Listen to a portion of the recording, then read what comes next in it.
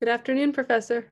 Good afternoon, Caroline. Good afternoon. Good afternoon, Professor.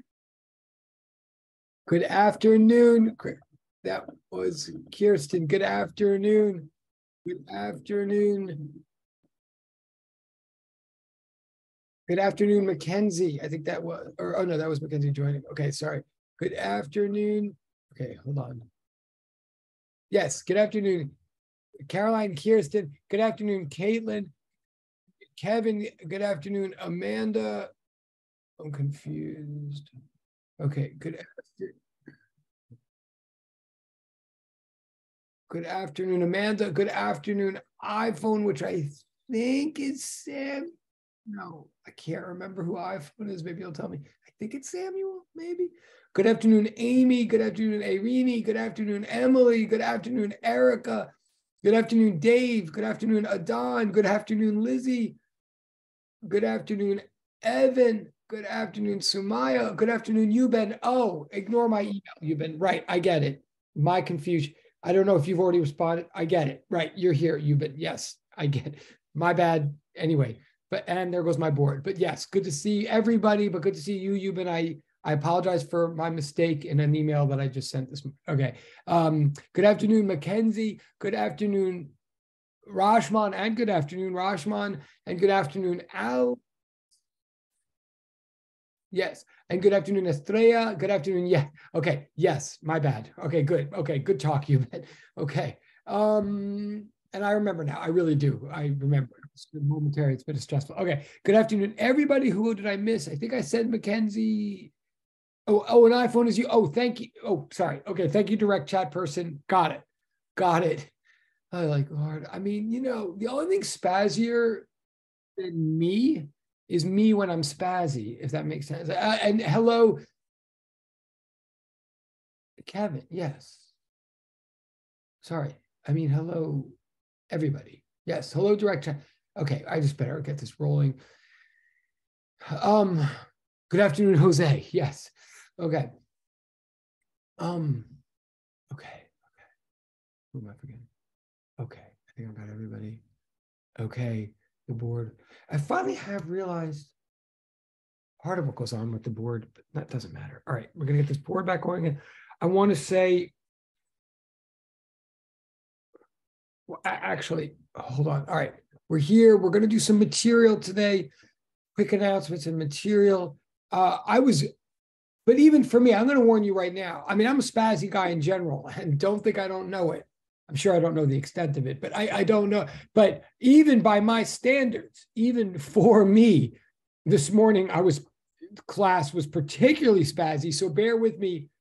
I mean, I shocked myself. I mean, so bear with me for a moment. Apparently, I don't know what. Hold on. So I do intend to teach physics today. I don't know, just as like a rare, unusual,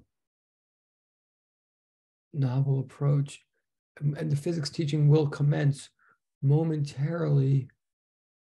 I want to see.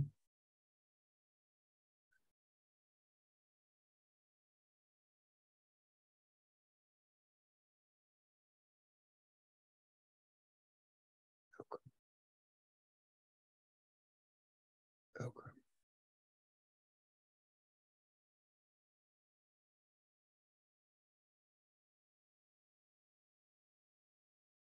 Okay. Okay.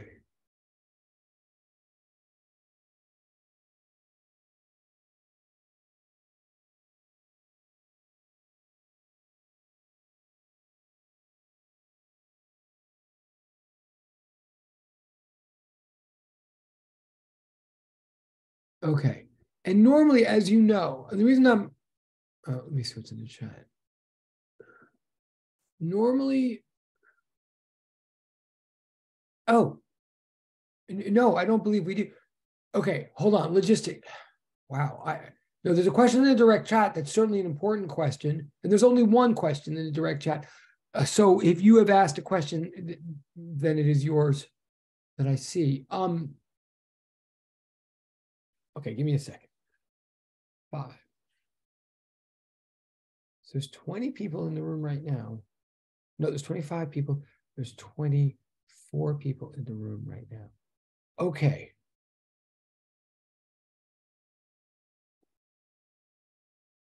Okay, let me work backwards for a second.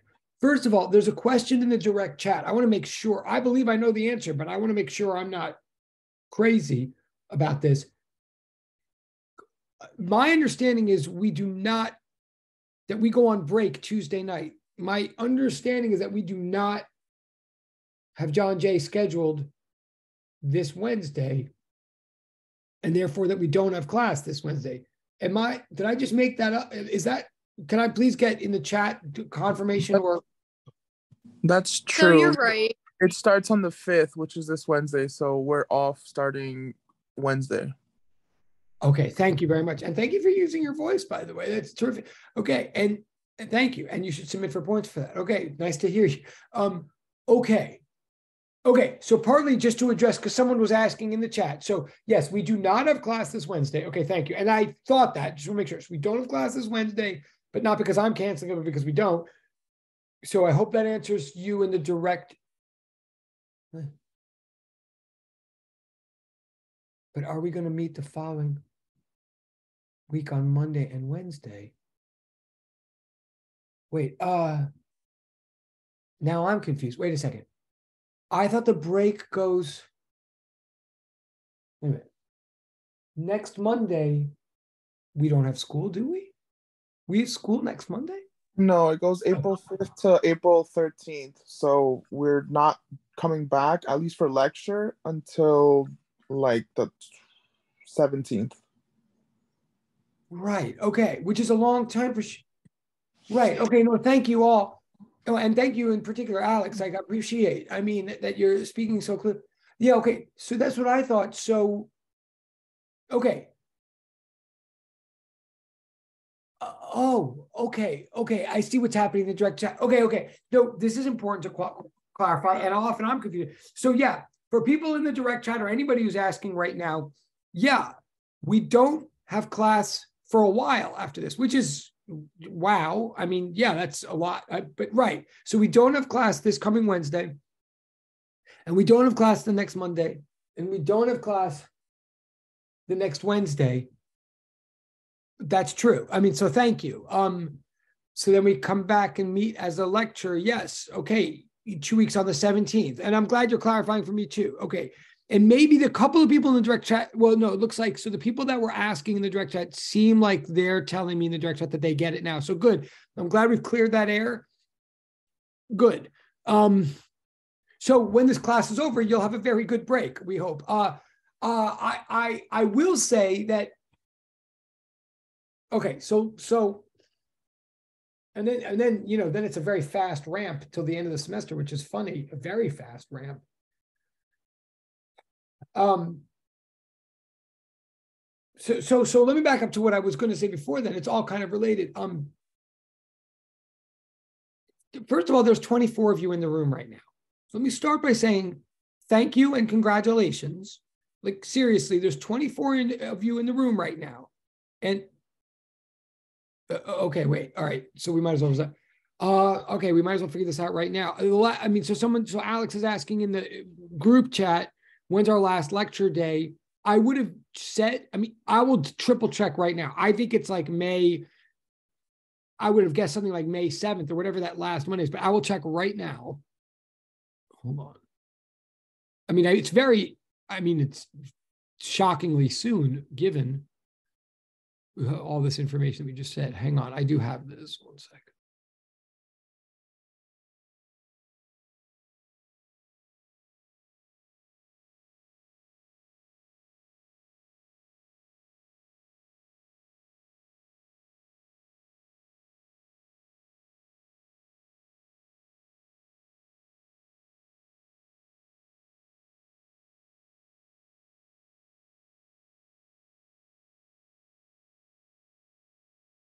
Okay. I'm looking. I am seeing that things are having the chat. I'm just confirming now while you do this in the chat, just because we might as well have this straight. And it's true. We don't have that. What I definitely have known is we don't have that many more classes left. I mean, that And that's sort of why I'm glad you all got your final exam out of the way before the break. And that's what we're going to talk about then. Say, okay, so the last day of classes. Yeah, the last day of classes is Tuesday the 6th. So it looks like Katya. Yes, yes. So what you guys are saying in the chat, I'm confirming right now. And in fact, I will put that in my thing right now. Yeah, okay. Yes, what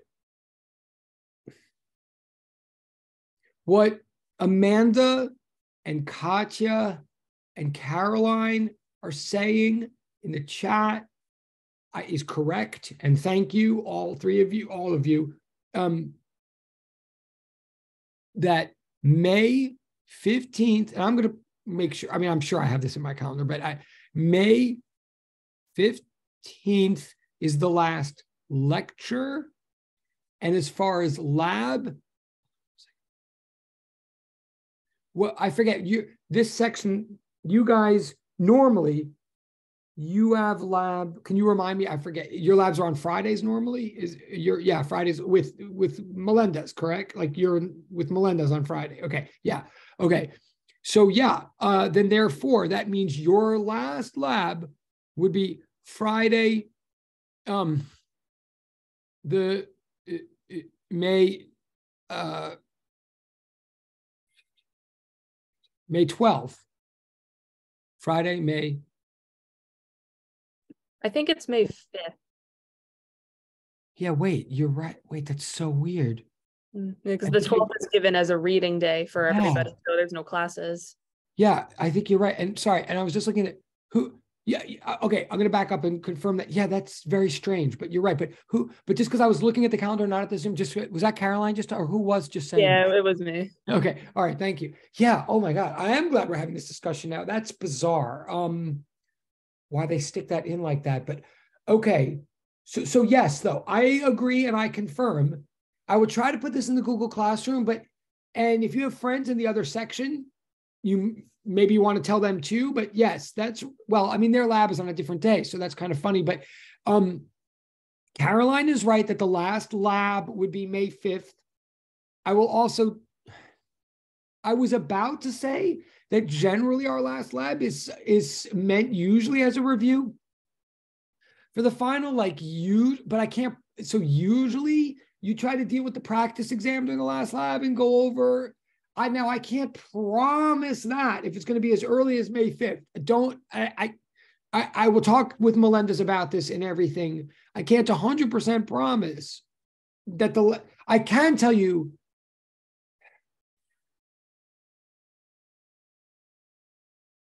I mean,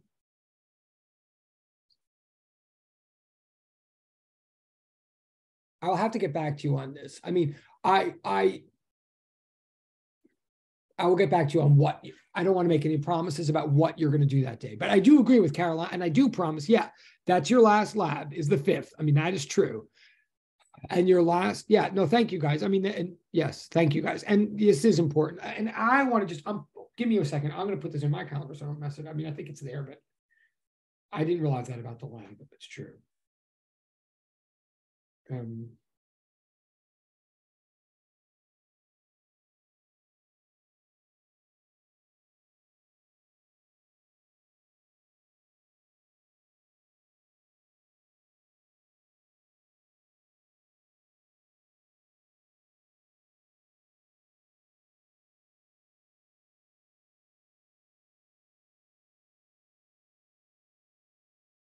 Okay. Okay, so hopefully that answers that. Now that we won't see each other for a long time after today.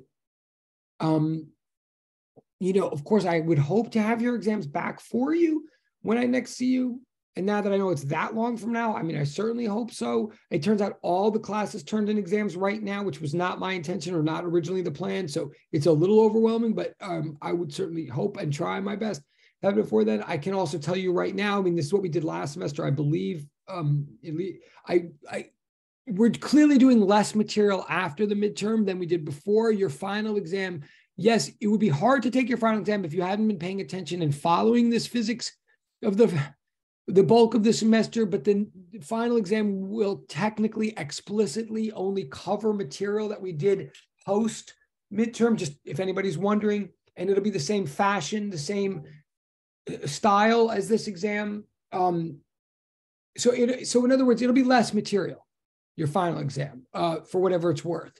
And I'm going to get into that. And for the rest of time now, what we're trying to move for the most of the rest of time from when you get back after break, we're mostly about fields, currents, and radiation at that point, i.e. electricity and magnetism, mostly electricity. Just as an overall sum, I want to remind you again that all of this buildup and all of the hard math and all the oscillation stuff was all a big buildup, was all setting the ingredients in the context of particles moving from one point in space to another. Everything we were doing technically, all that oscillation stuff, was technically still the mathematics of a very particular type of particle motion from point A to point B, and in our case, from point A to point B and back again to point A, cyclical motion. But the whole idea of all of that is that we were trying to get enough math and enough understanding to be able to see that if we put together a whole bunch of particles moving in a very, very particular way, moving in a big space pattern of time patterns, then we would create a motion, or we could imagine how nature could create a motion that is not particle motion. What we created in our minds and in the lab with all of that math and all of that oscillation of oscillations stuff, what we created was an understanding of our first type of non-particle motion, our first type of propagation, and that is wave propagation. Today's class, we're going to do one almost final bit on one final subtopic about wave motion, but just to make everything clear or sort of give you the big picture, the rest of the semester is on electrical currents and electrical fields, and then to a certain extent, electromagnetic radiation. If that, and some of you, I get the different classes confused. You may have already started that in lab. I can't remember. Maybe you'll tell me in a second. And it may have seemed like a big jump out of nowhere. Like we've been doing all of this oscillation stuff, and then finally all this wave stuff. And then suddenly we're going to be talking about, or you already in lab talking about like electrical currents and electricity. And for those of you that seemed like out of nowhere, 2 points. One, that's the rest of the semester is on the electricity stuff. But two, what I want you to see, the connection. I mean, it feels out of nowhere. It certainly felt out of nowhere to me as a student when that happened to me in certain classes.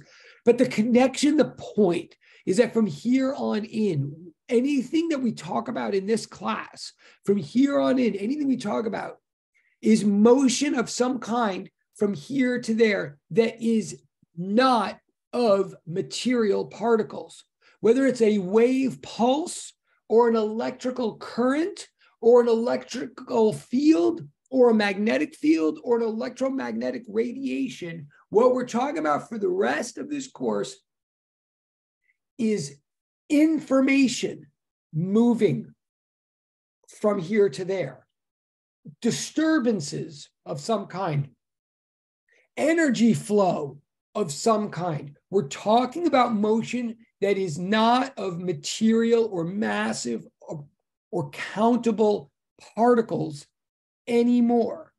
And if I could leave you with like one big theme or one big sort of helpful suggestion for the rest of your science classes and the rest of your science careers, in science, particularly, for example, PChem, that many of you will take next semester, in science, sometimes we're studying the motion of actual material objects from here to there, even though they might be really, really small, like electrons. We're sometimes studying the motion of really small or really big material objects from here to there. But sometimes in science, we're studying the flow of information from here to there. And to me, it turns out it was very helpful. And it can be really confusing if you think we're talking about one, but we're actually talking about the other. And once people get really entrenched in talking about one or the other, they get so entrenched that they sort of forget to point out that that's what's going on.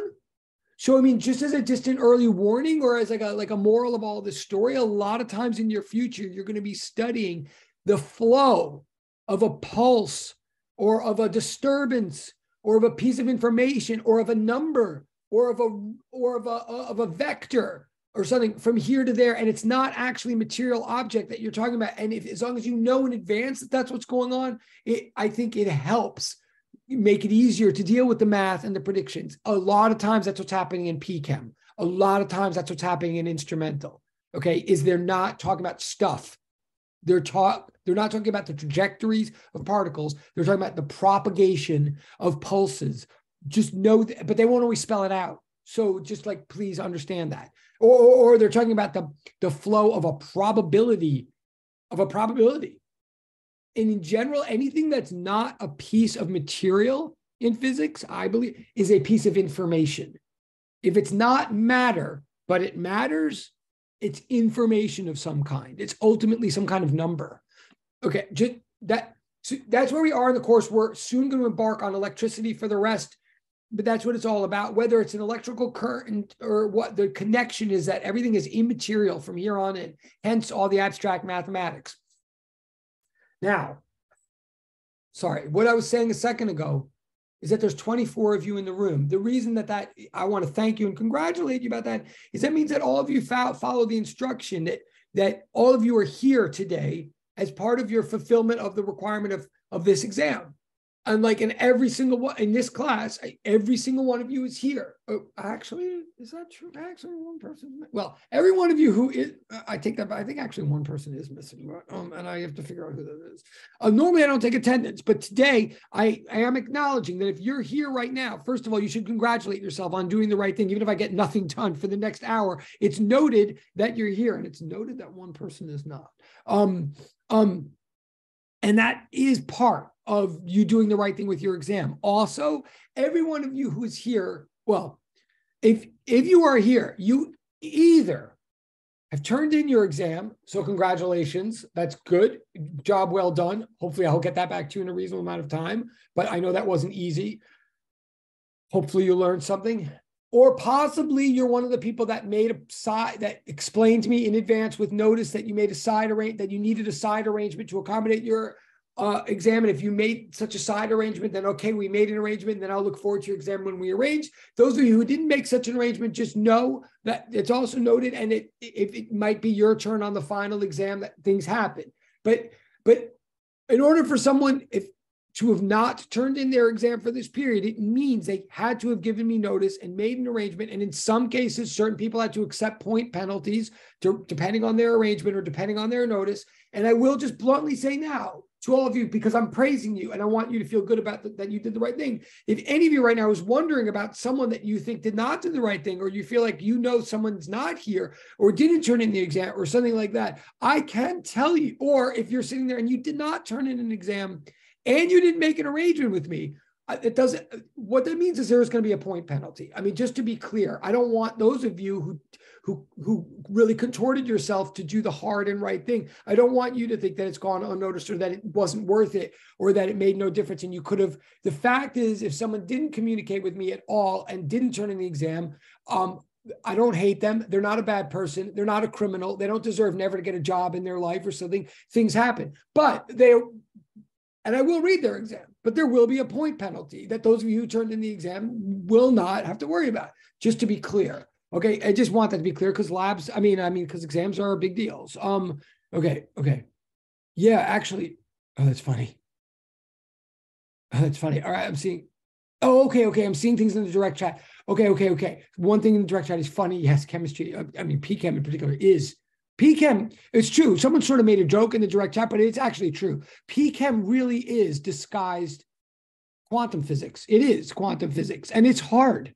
I hopefully this class will help you at least have some context for understanding it. People do tell me that if you understand what a differential equation is and you have understand what harmonic oscillation is, it's meant to help you a lot with PChem. But PChem really is. It's true. It's intro to quantum physics, and it ain't a joke. That is true. But also, one of you just told me in the direct chat that you did the electrical current lab. Okay, so I just want you to know we're going to get into that lecture. I know that might have felt out of nowhere, and you suddenly just have to play around with it, I know that. For many people, particularly with electricity, with electrical circuits, for many people, there's many people who find them intimidating and hard to make. They either work or they don't, and you either get a light bulb to get off or you don't, or whatever. But for what it's worth, there are those of us when we first see electrical circuits, we're like, have no idea what to do, even if we were good at equations and stuff like that. I was one of those people. I found them very intimidating at first and very out of nowhere at first. But ultimately it is part of physics. And ultimately we're going to make sense out of them like we do everything else. And we'll be patient with you. But also just know there's many people I find year after year don't follow the equations or get lost in or bored with all this physics theory and stuff like that. But then they walk into an electrical circuit lab, and even if they sort of haven't known what's been going on for months in the lecture, they're totally cool with circuits. Like circuits do feel like their own thing for many people, and they are kind of like a fresh start for many people. So that's also why we can just throw them at you in lab without any background, because they are kind of a self-contained thing. I will talk about them in lecture, believe me. But the bottom line of why you're doing them is because what's flowing around that wire in those circuits is just that. It's flow. It's not actually a thing. I mean, we talk about it like it's electrons and all of that, but I could tell you just like when I make a sound, we talk about it as a motion through air molecules. When I make a sound, and this will bring us back to the lecture material today. Sorry, I knew I was going to be all over the place today. The key lesson to take away from all this wave stuff, all this unthingy stuff, discussions is when I talk to you and I make a sound, it wouldn't work without there being a bunch of air molecules between me and you. Those air molecules between me and you are called the medium. We need the medium. We need the bunch of air molecules to be harmonically oscillating in place in a very fancy way for the sound to get from me to you. But if nothing else, if you take away nothing from this course besides this, please remember or understand that when I send a sound from me to you, yes, it couldn't work without there being a medium of air molecules to wiggle to create that sound. But no individual air molecule goes from me to you. That's the key point, right? It involves air. But sound is not air. I hope that's clear to everybody. I'm yelling, I'm not angry, but really, that's the big takeaway is air is the medium through which sounds propagate. Air is the stuff wiggling so that a wiggle of a certain shape pulses through the air. Similarly, and then someone just came, just so you understand with electricity, even if people talk about electricity as being electrical charges moving around a wire, even if they talk about it as a bunch of electrons in a wire that are moving around, just to be clear, yes, electricity would not flow around a wire without there being a bunch of electrons, negative charges, in the wire. That is totally true. We need the electrons in the wire for there to be electrical current going through, just like we need a bunch of air molecules between you and me for a bunch of sound to go through. But the sound is not an air molecule, and an electrical current is not an electrical charge, by which I specifically mean when current is, and I'm glad someone just clarified for me in the direct chat that you've started electricity in the lab already, and I'm psyched. That's good. I mean, it means you're on track. And I don't know how you feel about it, but good. That's our next topic. And the connection between the topics is that whatever's going around and around in that wire, around and around in cycles, in round trips, that stuff that's going around in the wire involves the electrical charges of electrons, but there ain't no one given electron that is making a journey from the positive pole of the battery through the wire, through the resistor, and back to the negative pole of the battery. Or if it does, it's a complete coincidence and a complete freak of nature. Just like there's no one water molecule that travels through the ocean to you when you see a wave ripple traveling through the ocean to you. I hope that, that's a connection. It's a compression wave of charges that's rippling through the wire when you send current through the wire. It's a ripple through the charges. It's not an individual charge. Just for whatever, no problem. Since I'm babbling about this, just give me an electronic hand if you sort of understand what I just said. Like if you just sort of feel like you get like what electricity has to do with it. Awesome. Okay, I'll take that. It's good enough for me. Okay, so that's the connection. That's it. And great. Thank you guys. I'm not even going to mention you right now because I'm spazzing out too much. But that's what, so anything we do in this class, that's what the class is about, whether it's waves or electrical currents or electrical fields or electromagnetic radiation, the whole point is we are all about immaterial propagations now, immaterial flows. And anything that's immaterial, if it's not matter, as far as I'm concerned, in the physical world, it's information about matter. So with that, I'm going to bring the board back and get to the final subtopic of today. I do want to still say some more things about waves themselves, specifically sound waves. I mean, ideally, so I'm going to say some more things about sound waves. Also, you don't have any homework this week. I mean, if you want to do anything about it, once you turn in the exam, if you want to do anything about physics this week, it would just be go back and do any old thing that you still want to improve or you still owe me. I will still accept all of that. I'm not assigning anything new this week because it is vacation, it is a holiday and all that. But it's true that we seem to sort of have 2 weeks off. I might have to post something in the middle, something small just to keep us on track. That's a warning of that. But take a break for a couple of days. Now, let me get this. I think there's something in the chat. No, okay. All right. Sorry. I am spazzy. I'm going to get the chat going. I mean, I'm going to get the board going. Get the chat going.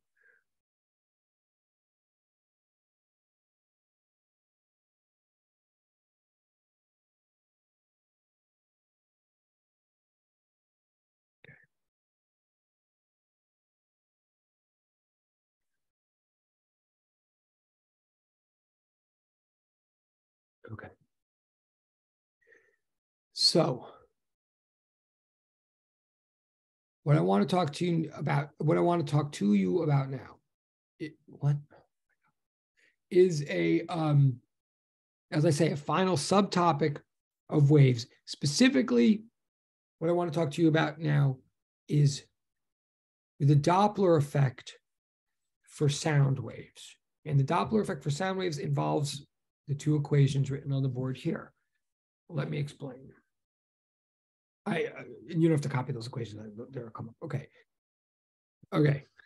This is kind of a complicated board here, as you see. I'm just going to talk, and hopefully I'm going to talk you through this. I'm a little spazzy today. I'm going to talk.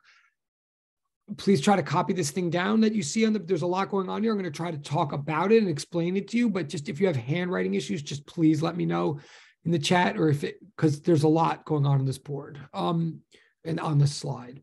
We're going to talk about the Doppler effect, case 1. I'm going to set you up with case 1 of the Doppler effect. I'm going to set you up with numbers. I'm going to set you up with an example. I'm going to set you up with the problem and explain what it would mean to solve this problem. Even this. Oh, I believe in your class. Oh, yes. Now, I do know stop me if I'm wrong, but I do remember now, given where you are in lab, I know you did a board meeting on the, okay. Wait, there's a question in the chat, but my impression is that you had actually did a board meeting on this with Melendez a couple of weeks back, which is great. So hopefully you have some exposure to what I'm talking about here. So I'll try to speak, but tell me if I'm wrong, but I believe you, and that doesn't mean I think you fully understand it or you fully mastered it, but I feel like you've been exposed to this. So I'm going to talk from that point of view, but let me see what's in the chat. It looks like it was, it's kind of right. Okay. No, fair enough. Okay. No, and I welcome again, because I'm being so all over the place today. I know I always am, but I'm seeing these things in the chat and they are helping me a lot. They're like helping me teach in a more helpful fashion. So keep this feedback coming in the chat. Because if I'm going to be all over the place, I might as well at least say things that are that are responsive to what's in your mind. So I'm looking in the chat. One person in the direct chat is confirming that yes, you did see this in the lab, but one person is saying it was kind of rough, which I believe. And they're saying LOL, which is nice. It softens the blow. They're sort of joking, but I understand they're sort of not. And I believe it was rough. It usually is the first time. So I'm not going to assume that you mastered it. But in fact, I'm going to assume that what our usual purpose of doing things first in the lab and then years, I'm going to assume at least you saw enough to know that you don't know it, or to have questions or concerns or curiosities that I'm going to start to try to address today. But now someone also in the chat has asked, can the Doppler effect be described as sort of a redshift, but for sound? Well, I don't know if everybody, I'll repeat that. Someone's asked in the chat, can the Doppler effect be described as sort of a redshift, but for sound? Well, the simple answer is absolutely yes. Now, I don't know if everybody in the room knows what that question means, but it's a good question. And the answer is yes. I will back up. So I'll say more about that, but great question. And the answer is yes. Now, what's the deal? Okay, I will go back to this page. I promise you, this page might look like sort of what you were dealing with in the lab. It'll have the numbers and all that. But let me skip a page for a second and say this. Here's what the Doppler effect is. Okay, this page right here. Hold on, and please keep things going in the chat, especially like the person that said it was rough, and I totally believe you, and I totally am not offended that you said that, or I mean, maybe I should be, but feel free, that person who said it was rough, feel free to elaborate, please, and or tell me like when I get to an issue that is or is not helping you from whatever was rough in the lab, or other people who, since someone just said it was rough, take that as an invitation that you can elaborate too. Like, I mean, don't say it was rough because like the windows were closed and we all smelled bad. I mean, like, I don't need, there's nothing I can do about that or something. But like, if you have things to say about like, we didn't understand what was meant by wavelength, there's like, I'm here to help. Today would be a good day for me to straighten out. So I'm all open to whatever that feedback is. But here's what the Doppler effect is in general, okay? The Doppler effect is an effect that happens for waves in general. And it's when the receiver of a wave measures a different wave frequency from that which is measured by the source. Okay, it's when a source of a wave and the receiver of the same wave disagree on the frequency of the wave. And when I say disagree, I don't mean like have a stupid temperamental fight in the hallway and like, and quibble over it. I mean, when they get two different legitimate but correct but different measurements for the frequency of that wave. Okay, so the Doppler effect, what the effect is when I send a wave to you and I measure one frequency for that wave and you measure a different frequency, as long as it arises from the following condition. And again, I mean, when we both have a legitimate, correct frequency measurement on that wave. Now, why would that ever happen legitimately in physics? It arises like down there for the what's written in the blue at the bottom. If it says the frequency disagreement depends on disagreement between velocities of source and receiver. And let me be more specific about that. Hang on. As measured relative to the medium for that wave. Now, this is a lot of English. Oh, okay. Oh, this is helpful. I see something in the chat. Hang on one second. Oh, what a great. I totally get. Okay, direct chat person who said, yeah, we kind of understood the idea, but we missed a couple of parts about adding the portions together, like when we did perspective last semester. Great comment. I mean, okay, obviously not everybody in the room knows but I know what you're talking about, person. And that's a great connection to when we did perspective last semester. It is all about perspective, like from last semester. It's all about that. And yes, I understand what you're saying, that's what you missed. Now I'm going to tell everybody, I want to try to get the basic idea down. It may take one more class. I want to instruct you as to how to, so to speak, add the different parts together and get the perspectives correct. Maybe I'll hurry myself up and get to that, but I totally hear you. That's very helpful. So yes, okay. So to back up for a second, the Doppler effect is like what happens when the perspective character of velocity meets the medium character of waves. The Doppler effect is something that happens only to waves and always to waves, but it happens to waves because velocity is by its nature a relation between two objects rather than the property of one single object, right? So yes, all that stuff that we did about perspective or frames of reference or relativity, all that stuff we did about that last semester is exactly what comes to a head here. Once waves are traveling, it applies to waves in a very direct way that ends up giving rise to this thing called the Doppler effect. So the condition, and I want to get into the mathematical details of that. That is where it gets confusing for sure. The condition for the Doppler effect is when the source of a wave is in a different frame of reference from the receiver of a wave. When one of them, when they each do not have the same velocity as each other relative to the medium for that wave. So it can happen to any kind of wave, but specifically the version of wave that we're interested in here is when it happens to sound. The medium for sound is air, generally, air at standard temperature and pressure.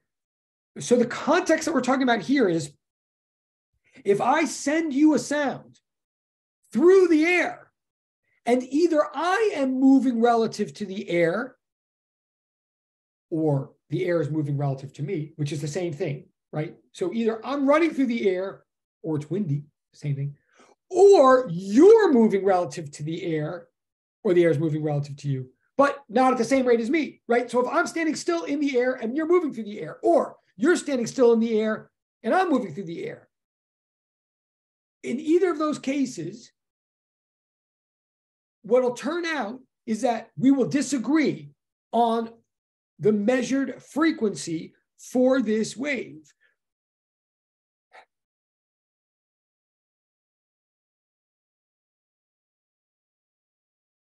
Much like if you were at the beach and some big ship were creating waves, right? Some ship, some huge like cruise ocean liner, like sitting there and it's creating these ripples in the water and you're standing at the beach. And let's just say the ripples in the water are traveling at 5 meters per second, right? And not 5 meters per, like say there's like 5 ripples every minute that are traveling toward you. If you're standing on the beach, then 5 ripples will hit you every minute.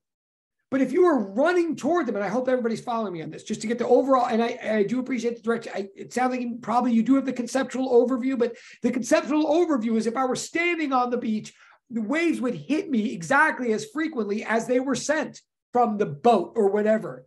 But if I start running toward them, if they were sent out of this boat at 5 crests, 5 cycles, 5 peaks, 5 ripples per every minute, if I'm running toward them, I'm going to encounter them more frequently than 5 every minute, right? Because they're coming toward me that way, but I'm running toward them. So I don't have to wait for the next one a full 1/5 of a minute. Like I would have to wait a full 1/5 of a minute for it, but I'm running toward it. So I'm going to shorten that time.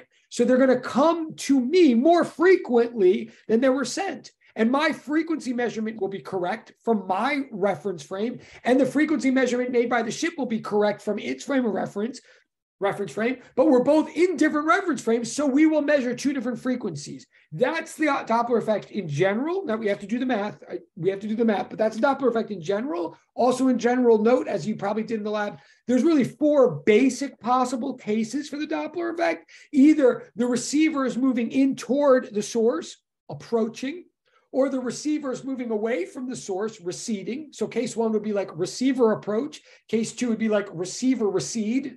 Case 3 would be like the source approaching. Case 4 would be the source receding. 4 basic cases to understand the Doppler effect in full. It's pretty good to have exposed yourself and done the math for each of those cases. They're similar, but not identical. Final sidebar on the conceptual overview. This is something that can happen with any kind of wave, but it's true that when it happened, well, let me pause on that for a second. Let me say, when it happens with sound waves, our experience of it is the basic thing in New York City of a motorcycle coming toward you and then passing you, and you hearing something like, right? That basic, and I'm not, well, that basic thing, that's the Doppler effect. Why? Specifically, so I'm backing up on a page here. Specifically,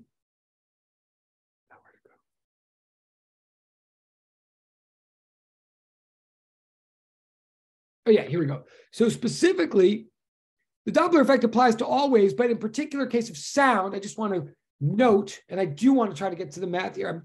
Anyway, I want to note, in the particular case of sound, the frequency of a wave is interpreted by the human brain as pitch or note, right? Or what some people sometimes would call tone, although that's slightly different actually, but not volume. What frequency is,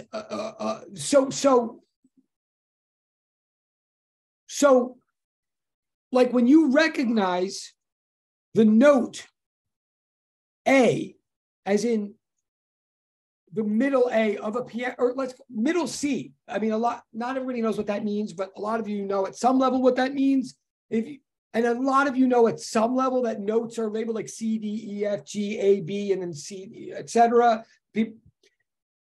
If you go over to a piano keyboard and you press the C key that's in the middle of all the white keys, the middle C, you press that and you hear that note. What that is 200, that is sound, that is air molecules vibrating at 256 cycles per second. Like literally, like that's what makes it a middle C. If you hit the middle A, it's 440 cycles per second. That's what you're recognizing as middle A. Whether you call it A, whether you know music theory or not,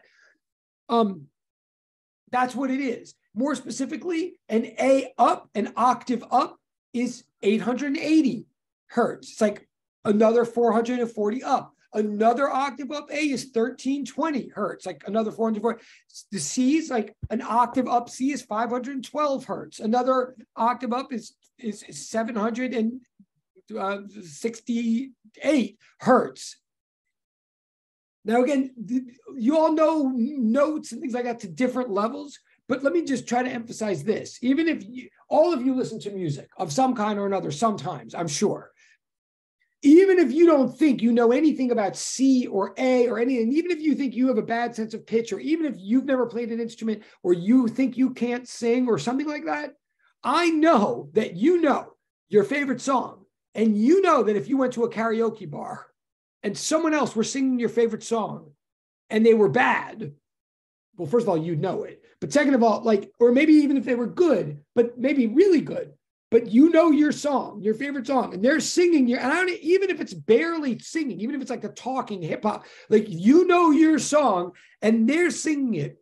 If they get to a certain note and they blow it, like they sing too flat, too low in the note, right? I know that you know it and you go, oh, I wish someone else were singing right now, right? Or you're like, boo, or whatever. Or you wish you were the one, right? Like you know it. When someone doesn't sing the right note, as long as they're wrong enough, you know it. And I just want to establish that what it is that you're knowing when someone hits the wrong note, especially if you know enough to know, oh, they were flat, oh, they're way too low, they should have been higher, they should have been sharper with that. What your brain is registering is that the number of cycles was too low. Like what makes a note is the number of vibrations per second. I mean, it's that mathematical. And what makes notes fit together in a good way or a bad way is the math.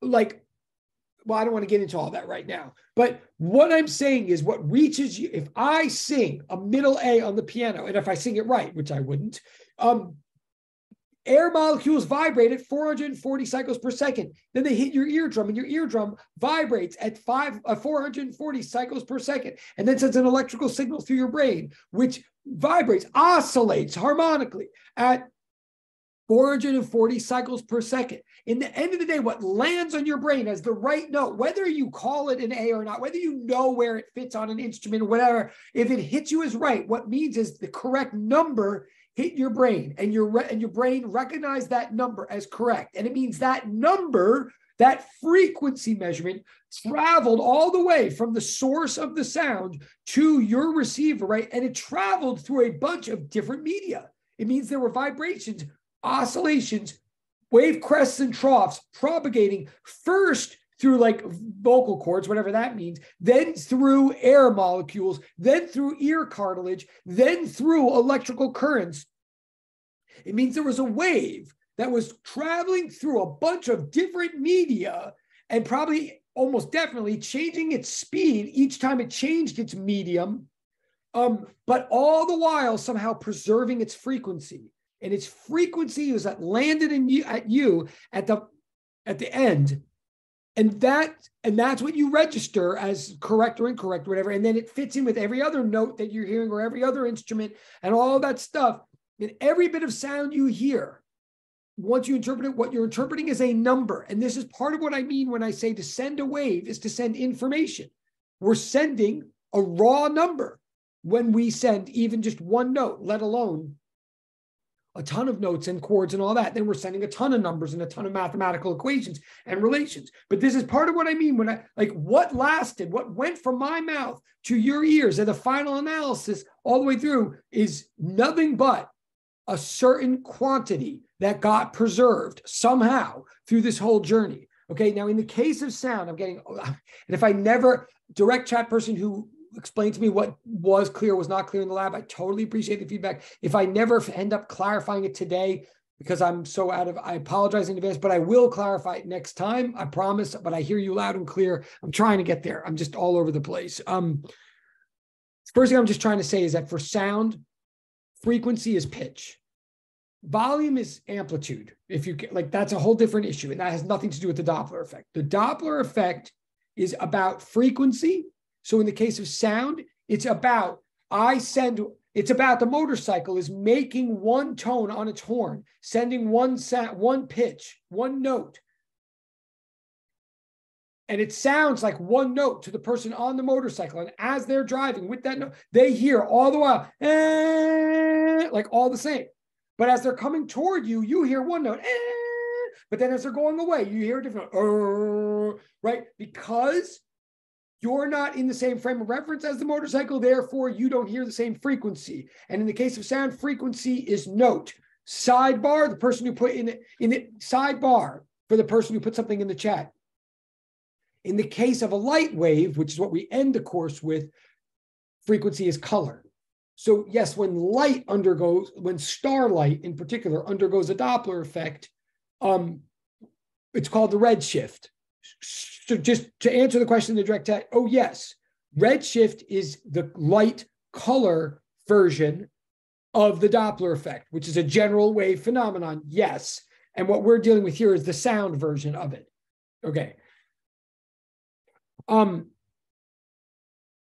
Okay, I might as well get to this, back to this setup. Well, yeah, I'll try to get straight to it since you've done this in the lab. So let's do this example. You did a different example in the lab. You did a different example, but here, let's do this example. It's case one. Case one, let's do a case where the receiver is approaching the source. So, okay, so what's given? First of all, like I'm saying, W stands for wave, M stands for medium, S stands for source, R stands for receiver. Okay. And I'm saying, and here's the information I'm giving you. First of all, the velocity, well, also V subscript always means the velocity of one object relative to another, just like physics 203. That's right. Like it means the velocity of one object as measured in the frame of reference of another object.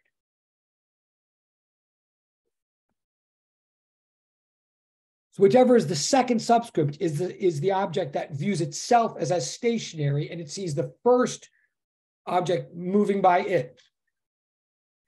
So the first fixed given in all this is that VWM. VWM stands for velocity of wave relative to medium.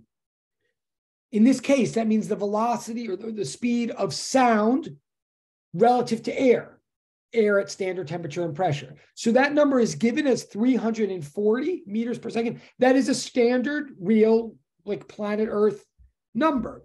Sound travels relative to air at standard temperature and pressure at approximately 340 meters per second. Now, that is fixed and constant. That is the fixed constant around which this whole situation pivots. This is the reason that the Doppler effect comes up with, let me back up. All velocities are relational. All velocities are about perspective, like the direct chat person was saying. But waves have this special thing where a wave cannot travel unless there's a medium through which the wave is traveling.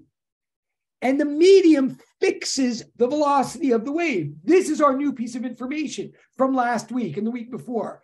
Baseballs can travel at any speed at all. Baseballs travel at a speed that's dependent on how fast the person throwing them was moving.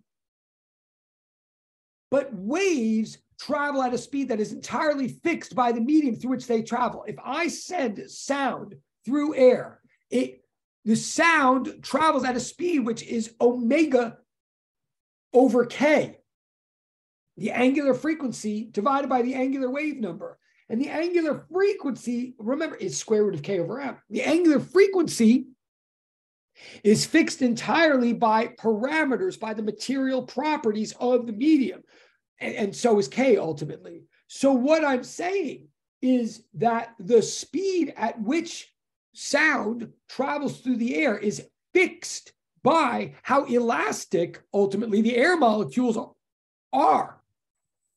And I can't do anything about how elastic the air molecules are.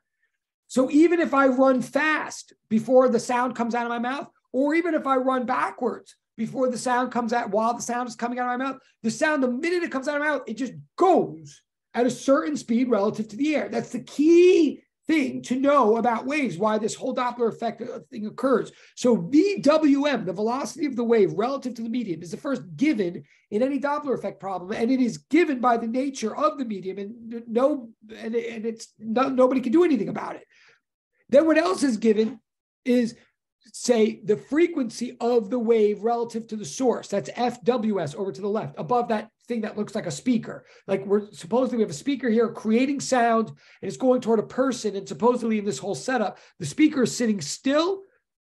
So VSM, velocity of source relative to medium, is 0 meters per second.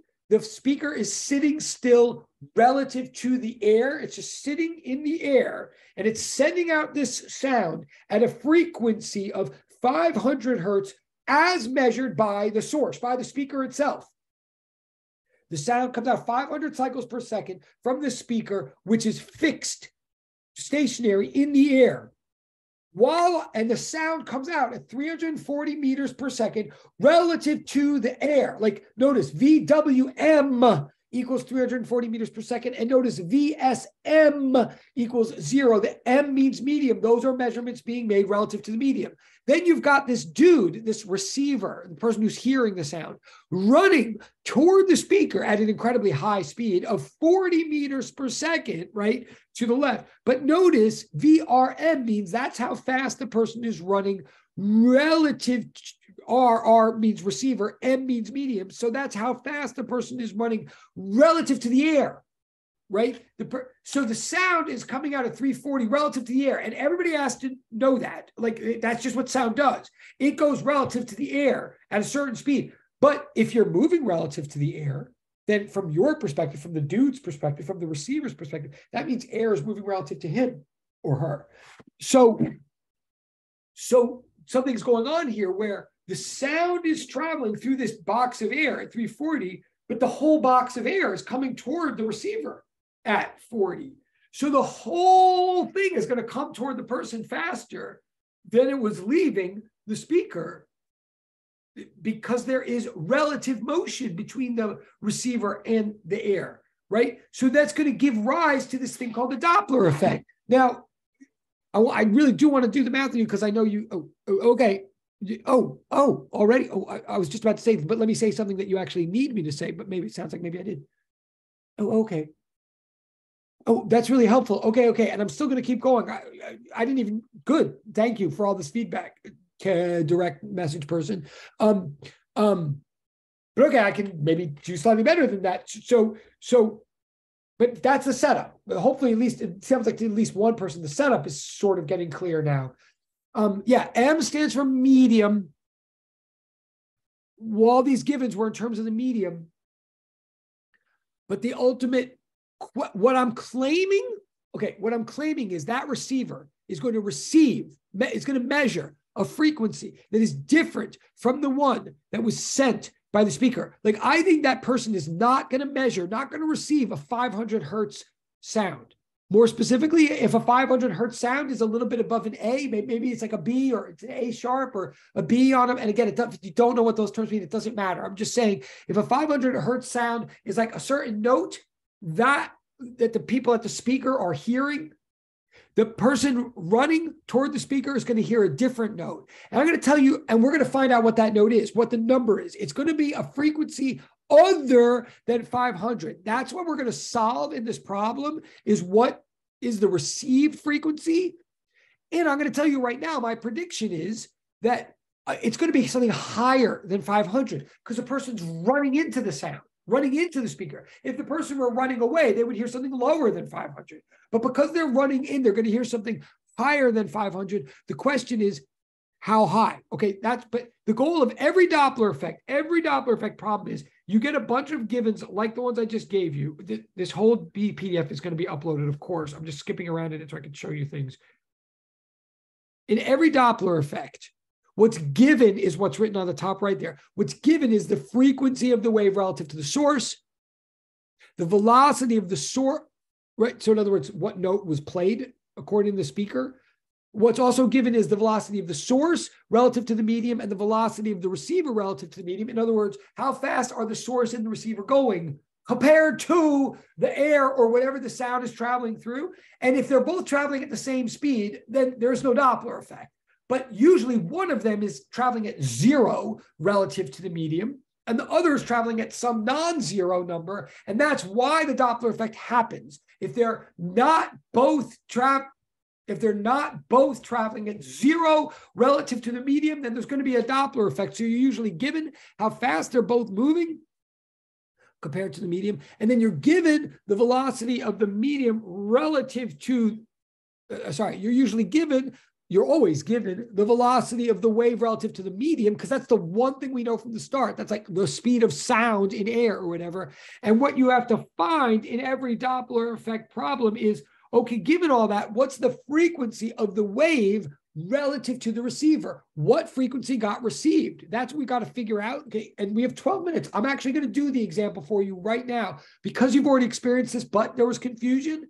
Hopefully, I can do this for you right now. The two equations that are used in order to do this, the two equations to use, I'll tell you right now, whereas you might have known from the lab, are the ones right. No, I just lost the board, of course. Hold on. It's coming back.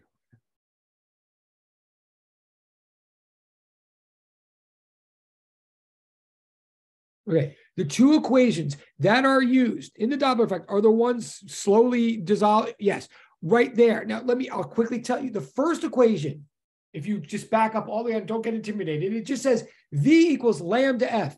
Speed equals wavelength times frequency for any given wave. That's one of three different equivalent. That's what we established 2 weeks ago or last Monday or whatever. That's just saying the speed of a wave is how far it is in space from one cycle to the next, divided by how far it is in time from one cycle to the next. Wavelength divided by period, which is the same thing as wavelength times frequency.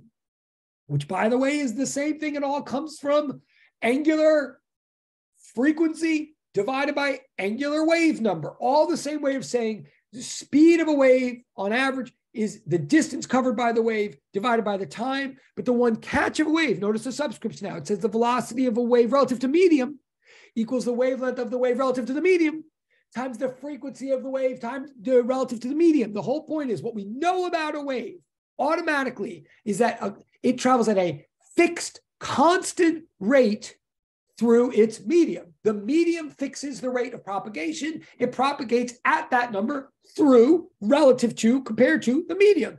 If someone were to move the whole medium or move past it, then they would observe something different. But relative to the medium is what we know. So that's equation one that all the Doppler effect solutions revolve around. Then the other equation is the thing from physics 203 that direct chat person was sort of like raising.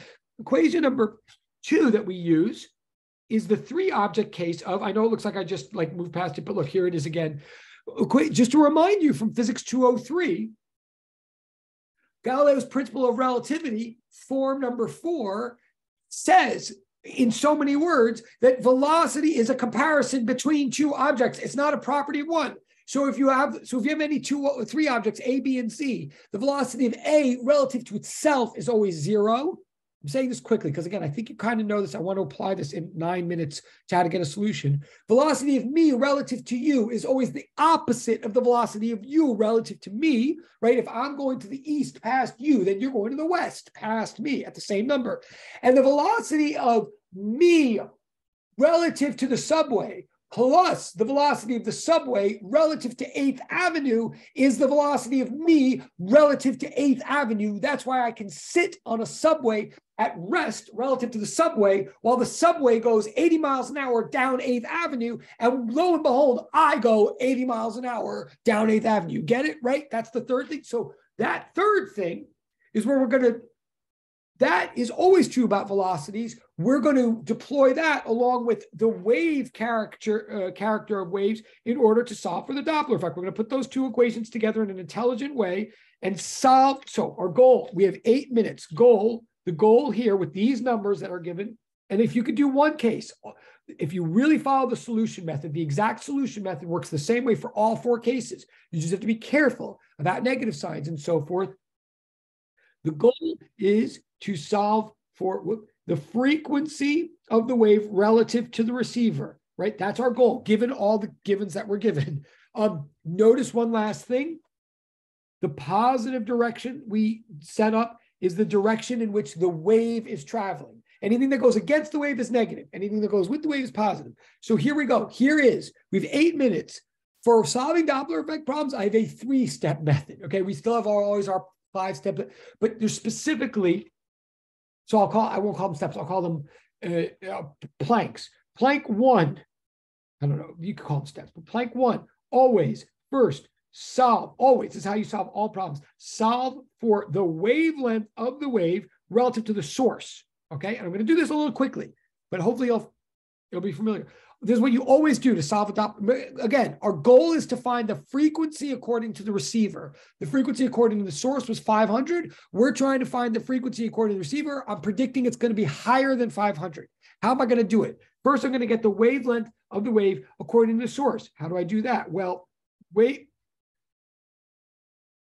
I know always that velocity of the wave is equal to wavelength times frequency of the wave, or what. So the wavelength of the source is equal to,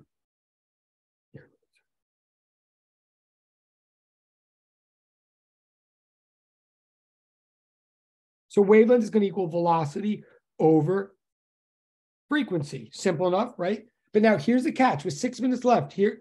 So I'm going to plug in numbers in a second. But here's the part that direct chat person might benefit from or whatever. I'm going to plug in numbers for V and F. But note, I don't technically have VWS. That wasn't a given. I don't have the velocity of the wave relative to the source. What I have is the velocity of the wave relative to the medium. That's what's 340 meters per second. That's the speed of sound relative to air. I don't know the velocity of the wave relative to the source, but what I know is the velocity of the wave relative to the source will be the velocity of the wave relative to the medium plus the velocity of the medium relative to the source. That's Galileo's principle, right? That's the subway idea. I'm using, in other words, I'm using the other equation now. So I'm going to write that in. I'm going to say,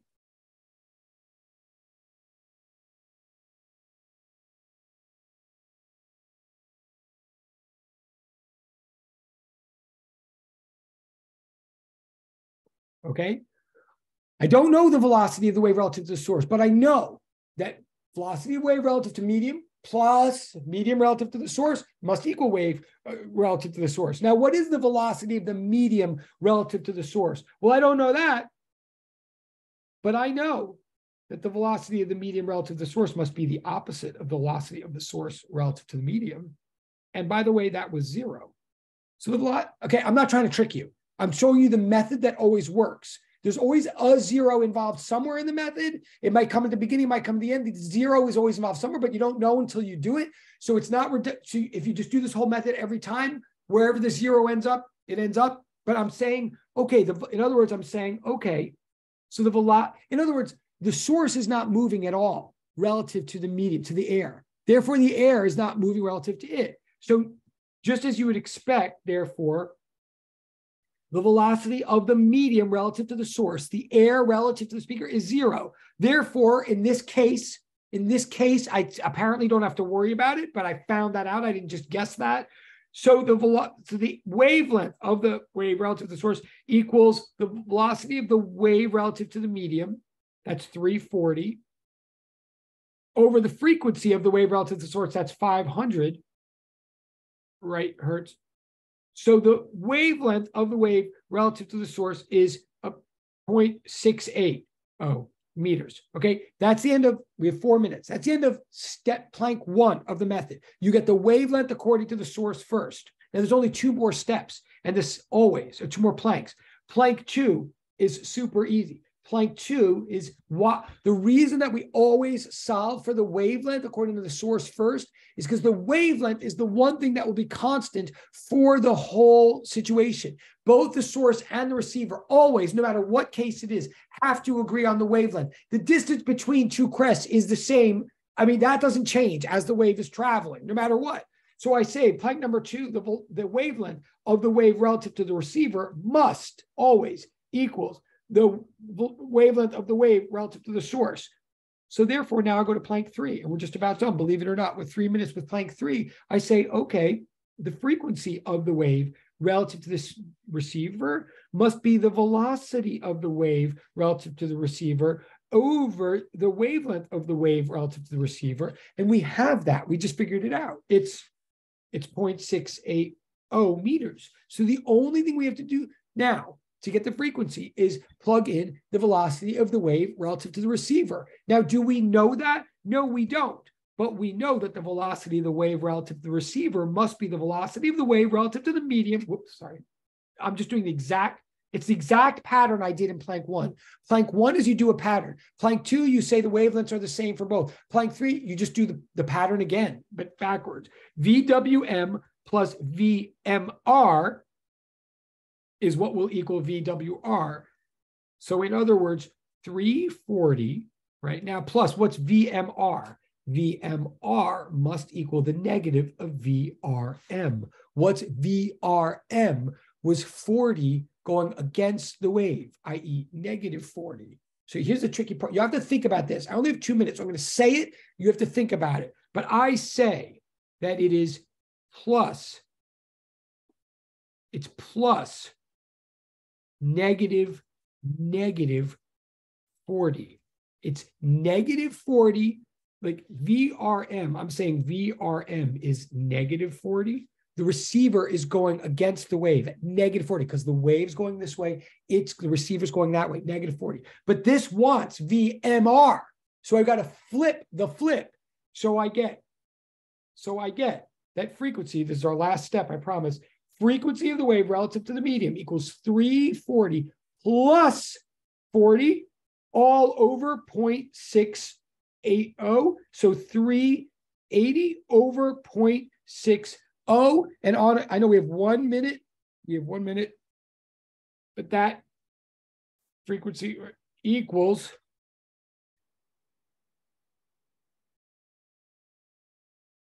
380 over 0.68.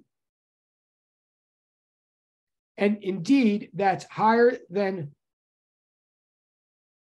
500. This is the answer. You get a number that's higher than 500, approximately 559 hertz, higher than 500. And I'm telling you this, I did that very fast. We'll talk again about it in 2 weeks or whatever. But that method is exactly the method you would do for any case. You just have to watch the negative signs super carefully, as I did. If you think about the negative signs, you'll see what I did. As long as anything going with the wave is positive and anything going against the wave is negative, and as long as you realize that the velocity of me relative to you is the negative of the velocity of you relative to me. So we did get a double negative sign here, but it ended up adding. And in some of the other cases, you would get a 0 in Planck 3 rather than in Planck 1. But that's the method. That's how you get it. I know that was fast. And again, the direct chat person, I appreciate. But we'll do the other cases later. But anyway, have a very nice, but congratulations again. I'll stay for a minute if there's questions. But that's okay. Yes. Thanks. Have a good day, Professor. Thank you, all of you. Thank Bye, you. thank you. Thank you. Have a good. Thank you.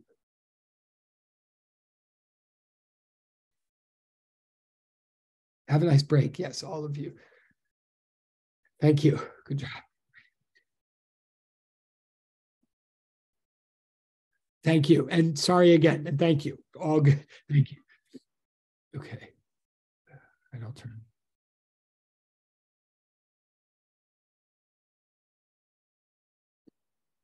And all good.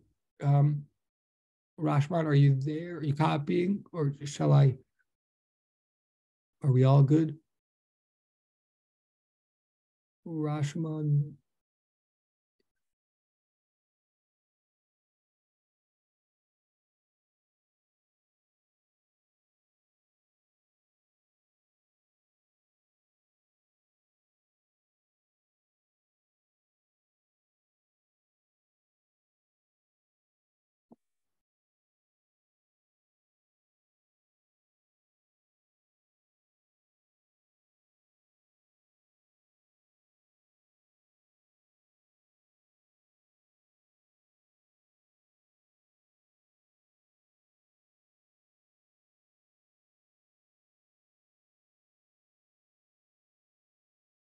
Are you good, Rashman? Or are we going once, going twice?